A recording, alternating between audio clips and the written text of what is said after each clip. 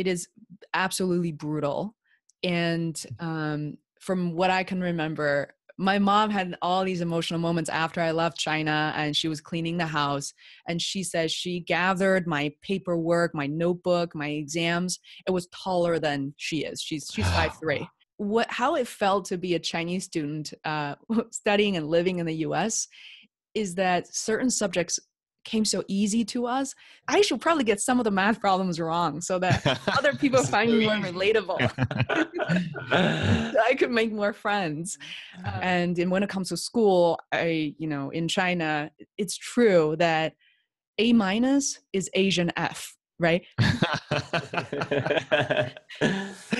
Uh, It's really fascinating. I remember I was really good in English classes, and I would get like a 97 out of 100 on my exam. But in China, you're supposed to say, oh, where did those 3 points go? Why couldn't you do oh, better? wow.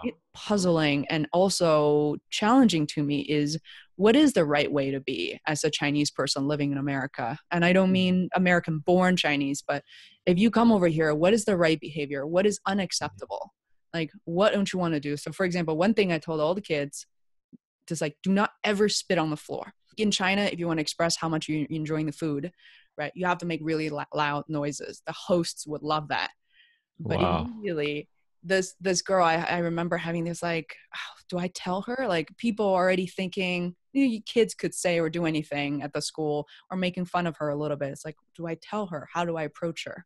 And there are a lot of these decisions you have to make as adults, and dealing with conflicts and difficult conversations, right? Trying to do the right thing. I think I was ready when I was 26 or 27. I waited until I was 31 because I needed a green card to do that.